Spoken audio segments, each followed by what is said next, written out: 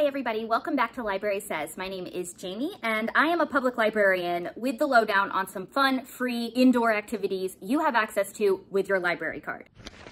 I know you are sitting on your living room couch right now, bored out of your mind because you're trying to be responsible and stay indoors and practice social distancing and not go outside and interact with the public because you're trying to prevent the spread of COVID-19. And that is a good choice, my friend. But what in the world are you gonna do for the next several days sitting on your couch? I mean, I feel like I have already worn out Netflix and I'm 3 days into my isolation period. So if you're a week, 2 weeks in already, what are you doing with yourself? So just in case you didn't know, your library card gives you access to all kinds of fun stuff you can be doing from your living room couch. So I'm talking about movies, TV shows, music, language learning, and if you're trying to be really productive, and you have access to all of it for free with your library card. Did you know that? If not, I'm gonna give you a little bit of information about all of these resources that you have access to. First off, you might say, well, I don't have a library card. This doesn't apply to me. Clicks out of the video. Wait, don't leave. If you live in an area with a public library, even if you don't have a card active right now this moment, chances are very good that that library system has an online function to get you signed up for a library card completely free, very quickly on your library's website. Generally, these online library cards are temporary, just long enough to get you started so that you can get into a physical branch and pick up your physical library card. But fortunately, while the world is in chaos, a lot of library systems are extending how long their virtual library cards are lasting. For example, my library system has extended them for 6 months.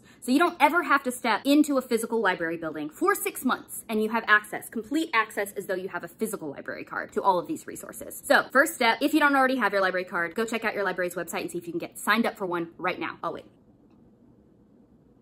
Okay, you have your card? You're good to go? You should have your library card number and a PIN number, which could be anything. Your library should tell you what it is. If you have a library card, but you're unsure what your PIN number is, which is gonna function sort of like your password, then you can definitely check the library website. It usually will have a standard PIN. It'll be like your birthday or the last 4 digits of the library card number, something like that, that it will automatically be set to unless you've gone in and changed it yourself. That's a good place to start. Okay, so you have a library card, you have your PIN number, you're all set. Now what? I'm going to tell you about 8 different services / resources / apps that you would have access to in my library system, and chances are very, very good your library system has some, if not all, and maybe even more than what's included on this list. First off, this one everybody basically knows about already. If you don't, this is easily the best one. It's called Overdrive. Overdrive is a system for ebooks and e-audiobooks, and it works just like your physical library, where there are a certain number of copies of each title, and if they're all checked out, you'll put yourself on hold, and it'll alert you when the hold is in for you to check it out,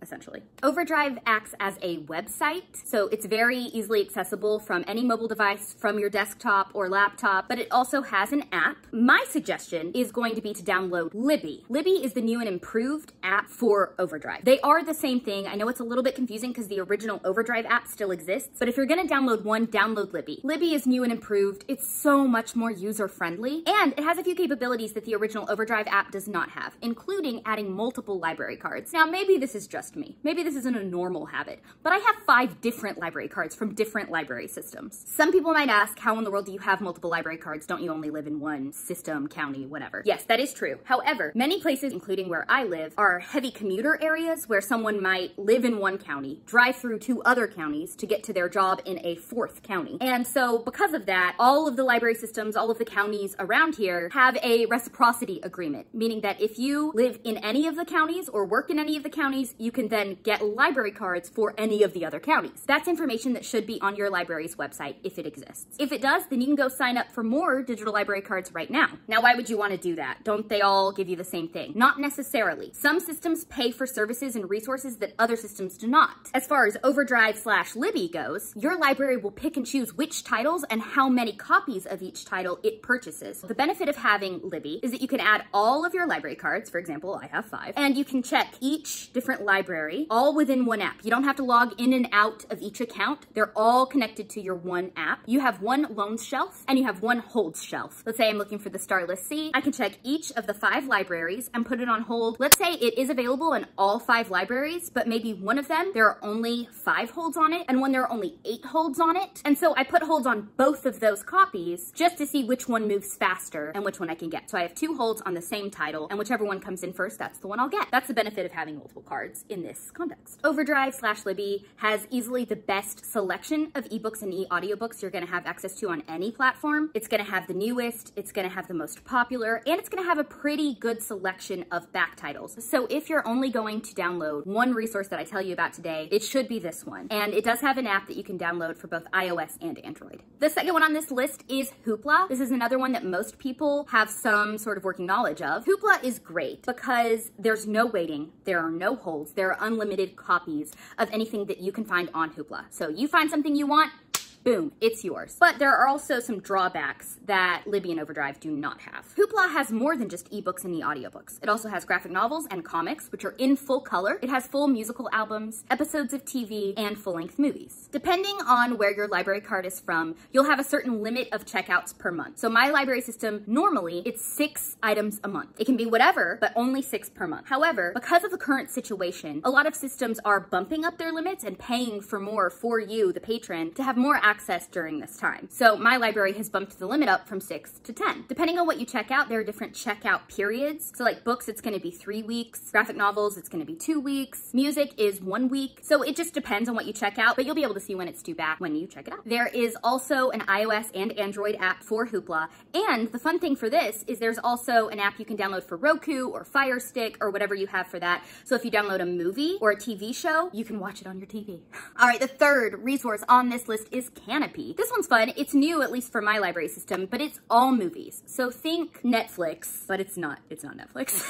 It's not Netflix, and it doesn't have TV, it's just movies. But what kind of movies does it have? So it has a pretty good selection. It has a lot of award winners, a lot of indie films, a lot of documentaries, and then it has some random gems, popular items that maybe you were looking for. Some other great things about Kanopy is it has an entire kids section, which is fantastic, and it has access to free great courses, which are college level video courses that normally you have to spend money on. So right now, the e-audiobook version of them is on sale on Audible for $6.95 each, but you have access to the video version of them for free on Kanopy. And I'm talking any subject you could be interested in. History, fine arts, economics, check it out on Kanopy. It's pretty good stuff. And this is another one that has an app available for Roku or Fire Stick or whatever you use so that you can watch the videos you check out from home. The fourth resource I want to talk about is Freegle. So if you've never heard of Freegle, it's because you're a book person and this is music. But it's still fun because you're gonna get bored stuck in your house. So you might want to mix it up with some new music. Freegle is a music resource that gives you unlimited streaming of its 15 million songs 24/7. In addition, you get 5 free downloads to keep every single week. Now it isn't all the best, the brightest, the newest, the most popular, but it, like I said, has 15 million songs in its bank. So it's still worth checking out. Free music to keep. And it again has an app for iOS and for Android. The fifth resource on my list is lynda.com. Now I know you're thinking,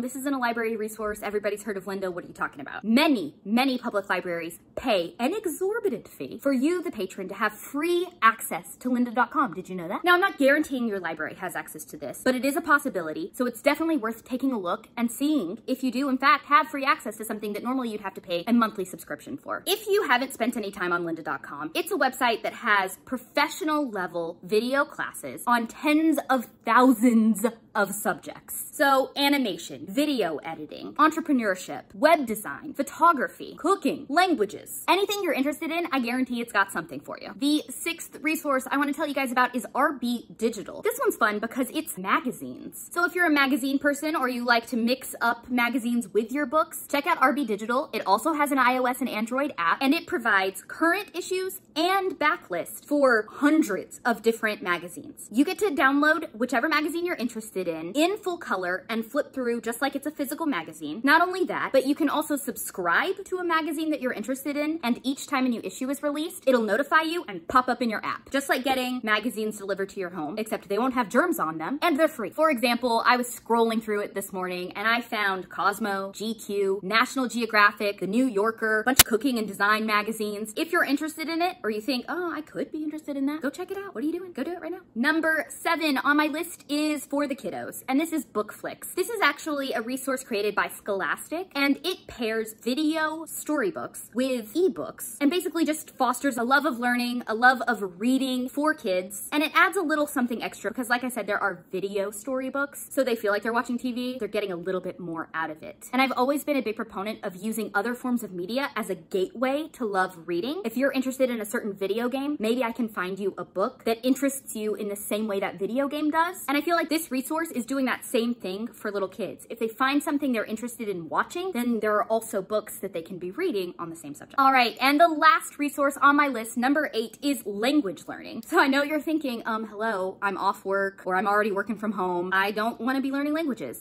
I'm just giving you this as an option. You don't have to do anything you don't want to do. But, you know, if you want to be a little bit productive while trapped in your house, maybe learn a language you've been putting off learning. So I'm just going to give you some examples of a couple different resources you might have access to from your library, but your library also might have a different language learning resource. So check it out. So 2 that I'm going to talk about are Mango Languages and Rocket Languages. They both have their pros and cons. Both of them have dozens of different languages you can learn from beginning to advanced. You basically just tell them what language you want to learn and what level you are, and they will tailor lessons to you and your ability. You'll hear people speaking the language. You can work on your accents. It's good stuff. Why pay for Rosetta Stone when you have access to something like this for free? All right, guys, that's it. That's all I'm going to talk to you about today. Is that an exhaustive list of what you have access to for free with your library card? Not even close. So if any of this sounds interesting, go look at your library's website. I guarantee there's a page that just scrolls and scrolls and scrolls of all the resources, all the apps, all of the databases you have access to for free. I'm going to say that one more time. For free with your library card. If you have any questions about any of these resources, I am happy to answer them. Happy to talk about these all day long. I do it professionally anyway. I hope you guys get something out of this one. I hope you're all staying happy and healthy and safe inside your houses, and I will catch you guys in the next one. Bye.